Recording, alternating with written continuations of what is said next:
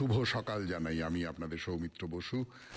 শুরু করছি আমার কথা বলা 92.7 বিগ এফএম-এ আজকের শরণাগত অনুষ্ঠানে, আজকের জীবনের সহজ পাঠ এই অনুষ্ঠানে। আপনাদের প্রসাদে শরণাগত বেশ জনপ্রিয় হয়ে উঠেছে। এই সেদিন আমাকে আমার এক অগ্রজ দাদা বলতে পারেন, নাটকের মানুষ, আপনারা সকলেই তার নাম জানেন, মেঘনাদ ভট্টাচার্য।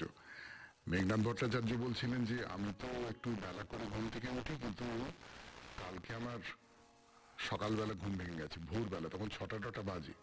আমি ভাবলাম সকালবেলা একটু মর্নিং ওয়াক করে আসি।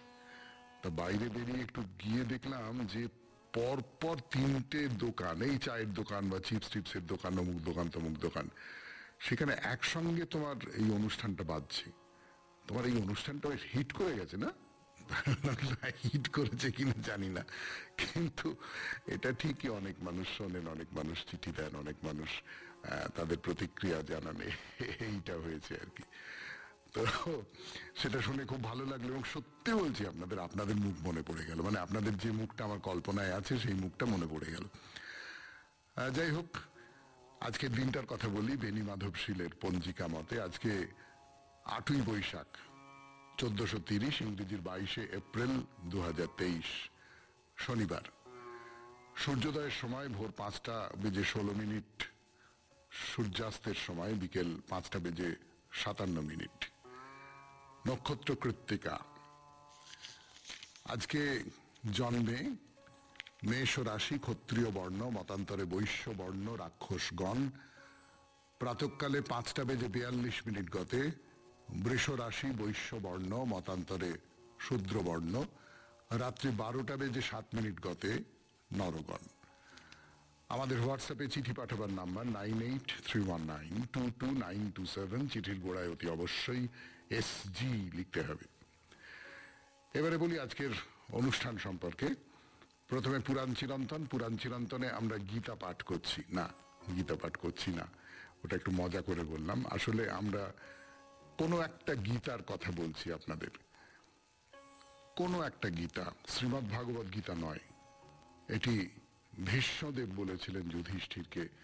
ভীষ্মদেব যখন সরসজ্জায় শুয়ে আছেন, সেই সময় যুধিষ্ঠির, অন্য পাণ্ডবেরা, শ্রীকৃষ্ণ তার কাছে আসেন, এবং সেই অবস্থায় ভীষ্মদেব কিছু উপদেশ দেন।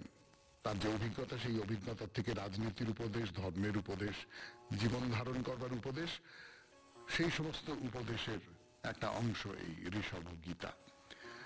তো সেখানে একজন রাজার কথা বলা হচ্ছে। সেই রাজা, তিনি একটা হরিণের পশ্চাৎ ধাবন করতে করতে গভীর অরণ্যে চলে এসেছেন, একটা আশ্রমের মধ্যে চলে এসেছেন। এসে তিনি, হরিণটা চলে গেছে। তো রাজা জিজ্ঞেস করছেন, এই যে আমি হরিণের আশায় ছুটতে ছুটতে চলে এসেছি, এবং এই আশার কাছে আমার, কি বলবো, আমার রাজ্য, আমার সম্পদ, আমার যা কিছু এই সমস্ত কিছু তুচ্ছ হয়ে গেছে।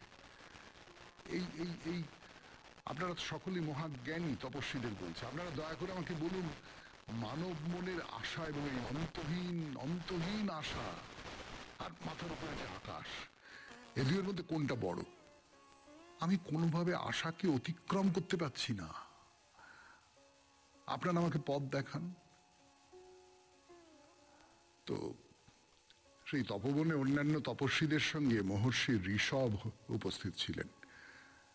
রাজা সুমিত্র, তার প্রশ্ন শুনে তিনি রাজার মনের সংশয় দূর করতে উদ্যোগী হলেন।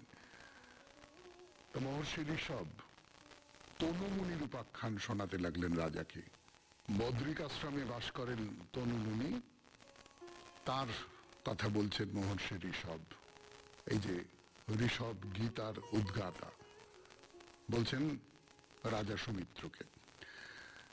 কি বলছেন শোনবার জন্য ফিরে আসছি 92.7 বিগ এফএম-এ শরণাগত অনুষ্ঠানে, গানের পর।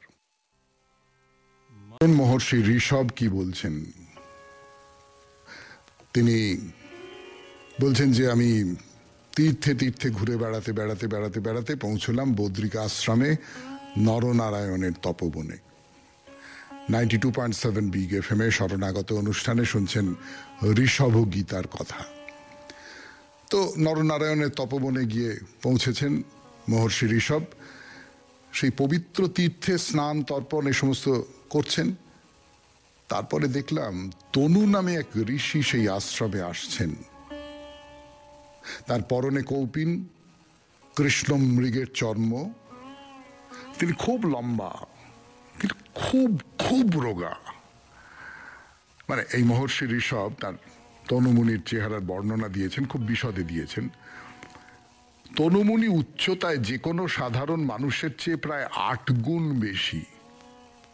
ভাবুন একবার, যে কোনো সাধারণ মানুষের তুলনায় 8 গুণ বেশি লম্বা, অথচ শরীর তার এতটাই রোগা যে তার তুলনা কেবলমাত্র মানুষের হাতের এই কনিষ্ঠ অঙ্গুলি যেটা হয় তার সঙ্গেই করা চলে। সেটা কিরকম দেখতে লাগবে বলুন তো? আমাদের চেয়ে 8 গুণ লম্বা, মানে পুরাণের লোকজনেরা আমাদের চেয়ে লম্বা ছিলেন বলে শুনেছি বা পড়েছি, কিন্তু আমাদের হিসেবটাও যদি ধরুন 6 ফুট লম্বা একজন মানুষ, 6-48 ফুট লম্বা একজন মানুষ, আর কোড়ে আঙুলের মতন রোগা, সেটা কিরকম দেখতে লাগবে তাকে সেইটি ভাবছি। তো যাই হোক, মহর্ষি ঋষভ সেই অদ্ভুত দর্শন ঋষিকে প্রণাম করলেন। তেমনই কাছে বসিয়ে বললেন যে আপনার পরিচয় কি, আপনি কে? তারপর সমবেত ঋষিদের নানান রকম সব উপদেশ দিচ্ছেন। এমন সময় সেখানে উপস্থিত হলেন এক রাজা, তার নাম হচ্ছে বীরোদ্যুম্ন। বীরোদ্যুম্নের একমাত্র ছেলে ভূরিদ্যুম্ন, তিনি বেশ কিছুদিন ধরে নিরুদ্দেশ।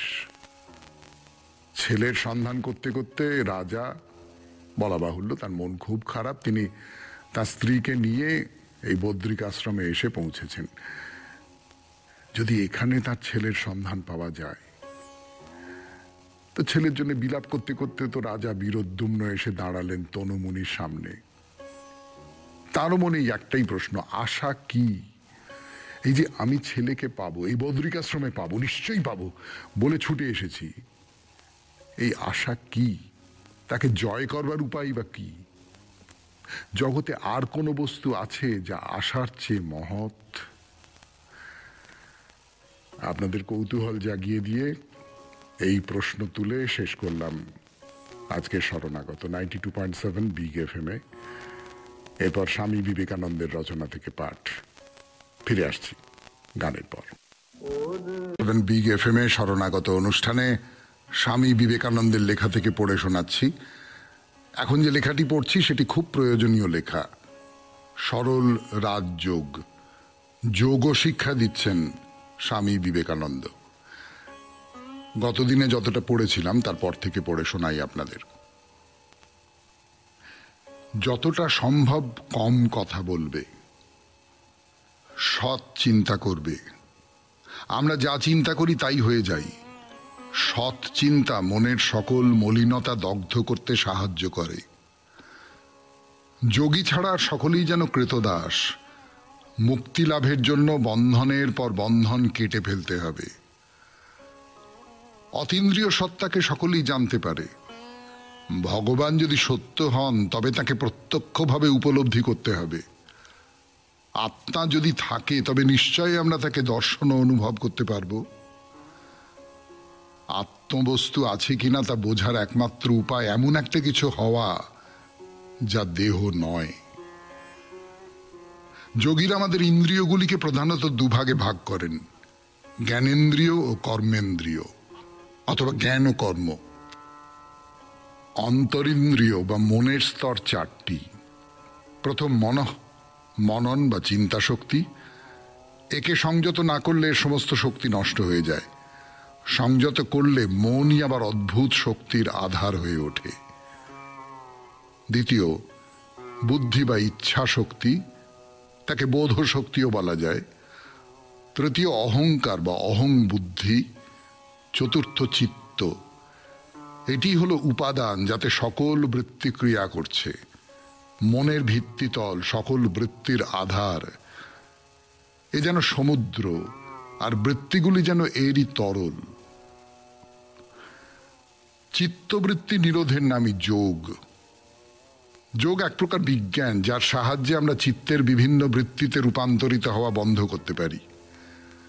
সমুদ্রে চাঁদের প্রতিবিম্ব যেমন তরঙ্গে তরঙ্গে ভেঙে অস্পষ্ট হয়ে যায়, আপনার প্রতিবিম্ব তেমনি মনের তরঙ্গাঘাতে টুকরো টুকরো হয়ে যায়। সমুদ্র নিস্তরঙ্গ হয়ে যখন আয়নার মতো শান্ত হয়, তখনই তাতে চাঁদের পূর্ণ প্রতিবিম্ব আমরা দেখতে পাই।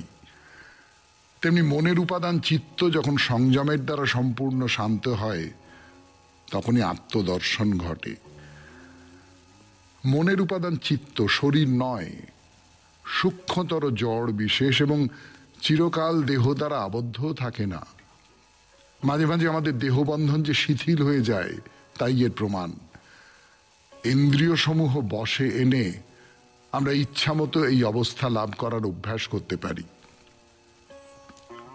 এই অবস্থা সম্পূর্ণ আয়ত্ত হলে আমরা সমগ্র জগৎ নিয়ন্ত্রণ করতে পারি, কারণ ইন্দ্রিয়গণ যেসব বিষয় আমাদের কাছে পৌঁছে দেয়, সেগুলি নিয়েই তো আমাদের জগৎ।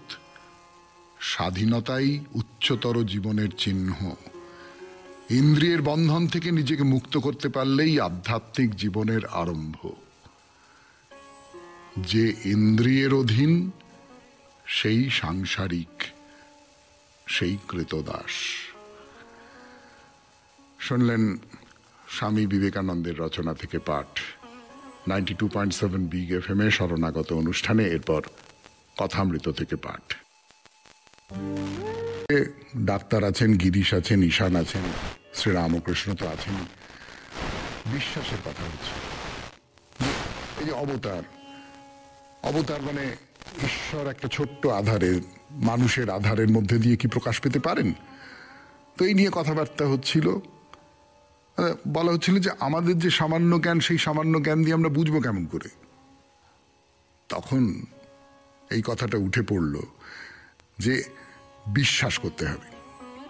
এই বিশ্বাস কারা করতে পারে? সরল না হলে ঈশ্বরে চট করে বিশ্বাস হয় না। এই যে আমরা ধরুন টাকা আনা পাই, অমুক তমুক, এ আমাকে অমুকটা বললো, আচ্ছা ও যে করছে ওটা কেন করছে, তার উদ্দেশ্যটা হচ্ছে তাহলে এই রকম সব নানান রকমের চিন্তা ভাবনা তো আমরা করে থাকি। তো অর্থাৎ আমরা যেটা দেখছি সেইটাকেই বিশ্বাস করছি না, কিন্তু আমরা তার ভেতর থেকে নানান রকমের মতলব, নানান রকমের কৌশল, নানান রকমের সম্ভাবনা, এই সমস্ত বার করবার চেষ্টা করছি।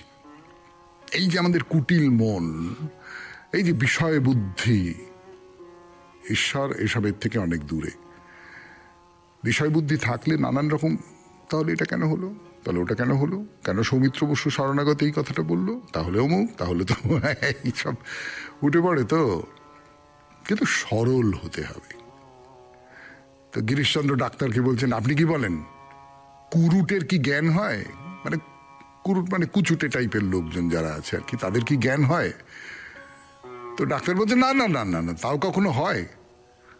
তো শ্রীরামকৃষ্ণ বলছেন, কেশব সেন কি সরল ছিল। একদিন ওখানে রাসমণির কালীবাড়িতে গিয়েছিল। তো অতিথিশালা দেখে বেলা 4টার সময় বলে, হ্যাঁ গো, অতিথি কাঙালদের কখন খাওয়া হবে? বিশ্বাস যত বাড়বে, জ্ঞান তত বাড়বে। যে গরু বেছে বেছে খায়, সে ছিরিক ছিরিক করে দুধ দেয়। আর যে গরু শাক পাতা খোসা ভুসি যা দাও গপ গপ করে খায়, সে গরু হুড় হুড় করে দুধ দেয়। তার মানে তুমি যত কিছু গ্রহণ করবে, একেবারে অনর্গল ভাবে গ্রহণ করবে, তত বেশি করে তুমি চারপাশের এই যে জগৎটা যত দেখবে, এবং যত এই চারপাশের জগৎ তোমার ভেতরে প্রবেশ করবে, তত বেশি করে তোমার বিশ্বাস বেড়ে যাবে। সংশয়ের মধ্যে দিয়ে সেইটা হবে না। বলছেন বালকের মতো বিশ্বাস না হলে ঈশ্বরকে পাওয়া যায় না। মা বলছেন, ও তো দাদা, বালকের অমনি বিশ্বাস হলো আমার 16 আনা দাদা। মা বলে যে জুজু আছে, ব্যাস 16 আনা বিশ্বাস, ও ঘরে জুজু আছে। এরকম বালকের বিশ্বাস দেখলে ঈশ্বরের দয়া হয়। সংসার বুদ্ধিতে ঈশ্বরকে পাওয়া যায় না। কথামৃত 92.7 বিগ এফএম এ শরণাগত অনুষ্ঠানে শুনছেন। আরো কথা বলবার জন্য ফিরে আসছি আমি, আপনাদের সৌমিত্র বসু। তার সঙ্গে শ্রীরামকৃষ্ণ এবং তার যারা পার্ষদ, তাদের নানান রকম কথোপকথন শুনছেন আপনারা। এই গরুর যে উপমাটা দিলেন, যে গরু অনেক কিছু খায়, সে গপ গপ গপ করে দুধ দেয়, তো ডাক্তার বলছেন গরুর কিন্তু জাতা খেয়ে খুব দুধ হওয়া ভালো নয়। আমার একটা গরুকে ওই রকম জাতা খেতে দিত, শেষে আমার ভারী ব্যারাম। তো তখন ভাবলুম এর কারণটা কি। অনেক অনুসন্ধান করে টের পেলুম খুদ ও আরো কি কি খেয়েছিল। তখন মহা মুশকিল, লখনৌ যেতে হলো, শেষে 12,000 টাকা খরচা হলো। তো সকলে খুব হাসছে। কিসে কি হয় বলা যায় না। পাকপাড়ার বাবুদের বাড়িতে 7 মাসের মেয়ের অসুখ করেছিল, ঘুংরি কাশি। আমি দেখতে গেছিলাম, কিছুতেই অসুখের কারণ ঠিক করতে পারি না। শেষে জানতে পারলুম গাধা ভিজেছিল, যে গাধার দুধ সে মেয়েটা খেত। এইবারে এগুলো মজা হচ্ছে আর কি, এর মধ্যে আধ্যাত্মিকতার কোনো ব্যাপার নেই, কিন্তু একটা ব্যাপার আছে। এই যে ঠাকুর বলতেন না, রসে বসে থাকতে হবে, রসে বসে থাকতে হবে। হ্যাঁ, তো এই যে আধ্যাত্মিকতা, এই আধ্যাত্মিকতার সূত্র ধরে এইরকম সব মজার গপ্পটপ্প এইসব চলে আসতো। তো শ্রীরামকৃষ্ণও কিন্তু এরকম বলছেন, কি বলো গো, হ্যাঁ তেঁতুলতলায় আমার গাড়ি গিয়েছিল তাই আমার অম্বল হয়েছে। তো ডাক্তার হাসতে হাসতে বলছেন জাহাজের ক্যাপ্টেনের বড় মাথা ধরেছিল, তা ডাক্তারেরা পরামর্শ করে জাহাজের গায়ে বেলেস্তারা লাগিয়ে দিল। এইসব মজার কথা। এই মজার কথায় আপাতত বিরতি দিয়ে আড়ালে গেলাম, একটু গান শুনি 92.7 বিগ FM এর শরণাগত অনুষ্ঠানে, তারপরে আবার কথামৃত। এরপর 92.7 বিগ FM এ শুনছেন শরণাগত, শুনছেন কথামৃত থেকে পাঠ। শ্রীরামকৃষ্ণ ডাক্তারকে বলছেন যে দেখো, সাধু সঙ্গ সর্বত্যাই দরকার। তো রোগ তো লেগেই আছে, সাধুরা যা বলে সেই রকম করতে হয়। না শুধু শুনলে হবে না, ওষুধ খেতে হবে, আবার আহারের যা যা ব্যবস্থা তারা করে দেয় সেইগুলো করতে হবে, পথ্যের দরকার।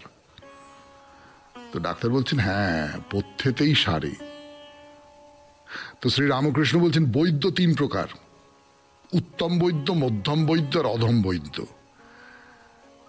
যে বৈদ্য এসে নাড়ি টিপে ওষুধ খেয়েও হে এই কথা বলে চলে যায়, সে অধম বৈদ্য। রুগী খেলো কি খেলো না এই খবর সে নেয় না, মানে আজকালকার নাম করা ডাক্তারদের মতো আর কি। যে বৈদ্য রোগীকে ওষুধ খেতে অনেক করে বোঝায়, মিষ্টি করে বলে ওই ওষুধ না খেলে ভালো হবে কেমন করে, লক্ষ্মীটি খেয়ে নাও, আচ্ছা আচ্ছা ঠিক আছে আমি নিজে ওষুধ মেরে দিচ্ছি খাও, সে হলো মধ্যম বৈদ্য। আর যে বৈদ্য রোগী কোনো মতে খেলো না দেখে বুকে হাঁটু দিয়ে জোর করে ওষুধ খাইয়ে দেয়, সে উত্তম বৈদ্য। তা গুরু বলুন, মাস্টারমশাই বলুন, শিক্ষক বলুন, যা কিছু বলুন না কেন, এই 3 রকমের আছে। তুমি করলে করলে, না করলে না করলে, আমি বলে দিলাম এইটা একটা, করো না করো না করো না, করলে ভালো হবে এইটা আর একটা, আর করতেই হবে তোকে এইটা আর একটা। শেষ করলাম কথামৃত থেকে পাঠ। এরপর আপনাদের চিঠিপত্র 92.7 বিগ FM এ শরণাগত অনুষ্ঠানে। আপনাদের সৌমিত্র বসু চিঠিপত্রের ঝাঁপি খুলছে এবার।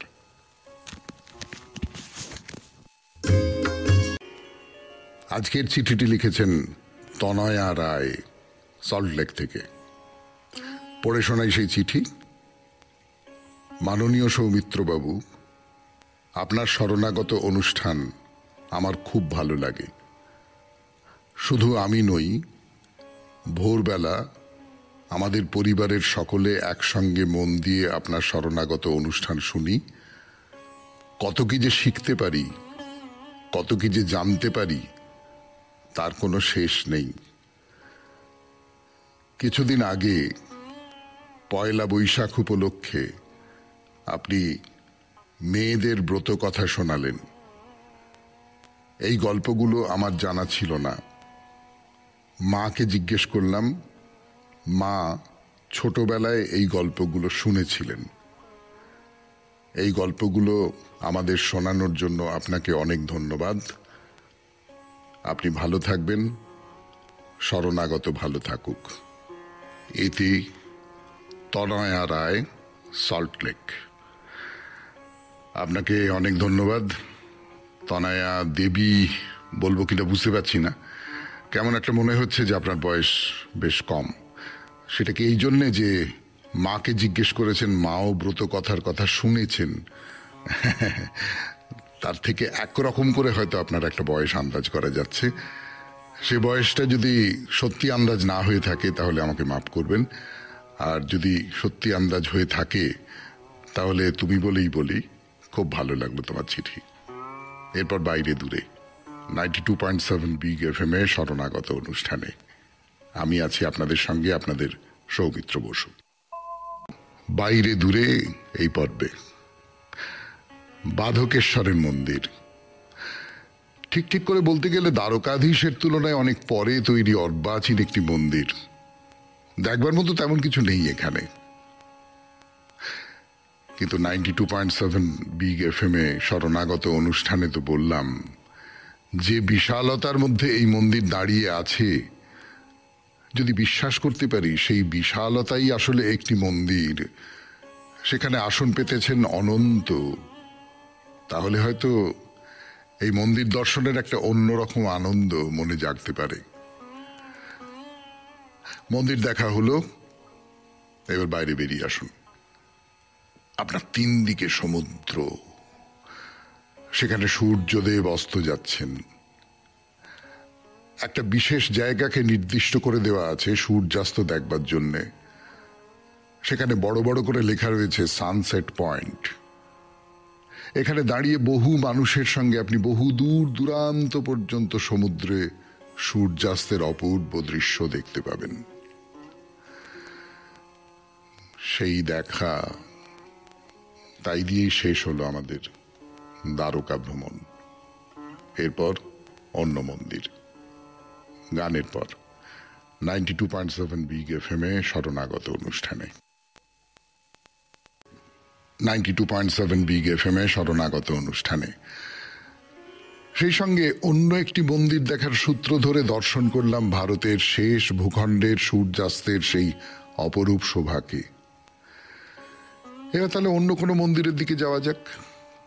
আচ্ছা, যদি আপনাদের জিজ্ঞেস করা হয় যে দ্বারকাধীশের মন্দির ছাড়া গুজরাতের আর কোনো মন্দিরের কথা জানা আছে আপনাদের, বলুন তো, আর অন্তত একটা মন্দিরের নাম বলুন।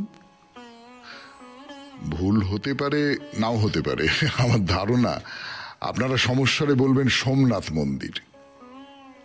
নামটা কিন্তু ঠিক বলা হলো না, ওটা বলা উচিত সোমনাথ জ্যোতির্লিঙ্গ মন্দির। হ্যাঁ, ভারতে যে 12টি জ্যোতির্লিঙ্গ আছে তাদের মধ্যে এই সোমনাথের মন্দির প্রধানতম। এর বাইরে একথা তো নিশ্চয়ই শুনেছেন, বারবার এই মন্দিরের ওপর অন্য ধর্মের মানুষের আক্রমণ নেমে এসেছে, লুটপাট হয়েছে, ব্যাস এইটুকু। এর বাইরে সোমনাথ মন্দির সম্পর্কে আমাদের বেশিরভাগ মানুষের তেমন কোনো ধারণা নেই বলেই আমার ধারণা। তাহলে আরো কিছু ধারণা তৈরি করবার জন্য আপনাদের সৌমিত্র বসু চেষ্টা শুরু করুক। প্রথমেই বলি, এই সোমনাথ জ্যোতির্লিঙ্গ মন্দিরটি ঠিক কোথায়?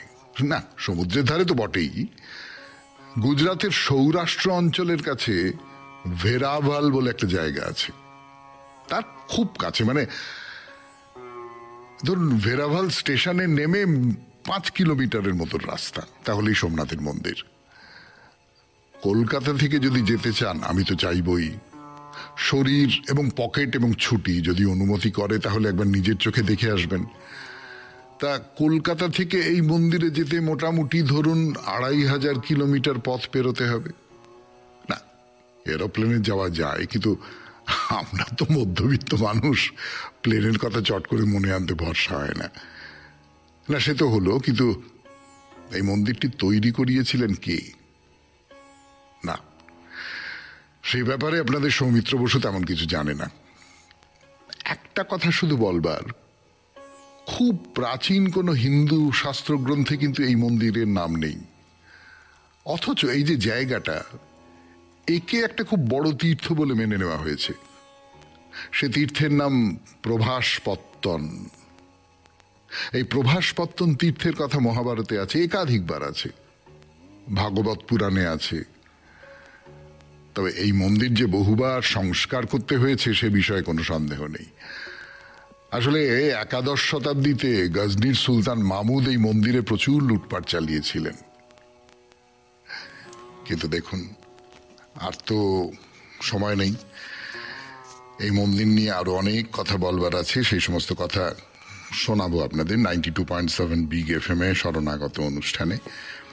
কিন্তু আজকে আর নয়, আজকে বরং আপনাকে বলি আমাদের হোয়াটসঅ্যাপে চিঠি পাঠাবার নাম্বার 9831922927। চিঠির গোড়ায় অতি অবশ্যই SG লিখতে হবে। এবারে কবিতা। ধূসর জীবনের গধূলিতে ক্লান্ত মলিন যেই স্মৃতি, মুছে আসা ছবিটিতে রং এঁকে দেয় মোর গীতি। বসন্তের ফুলের পরাগে যেই রং জাগে, ঘুম ভাঙা পিকো কাকলিতে যেই রং লাগে, যেই রং পিয়াল ছায়ায় ঢালে শুক্ল সপ্তমীর তিথি, সেই ছবি দোলা খায় রক্তের হিল্লোলে, সেই ছবি মিশে যায় নির্ঝর কল্লোলে।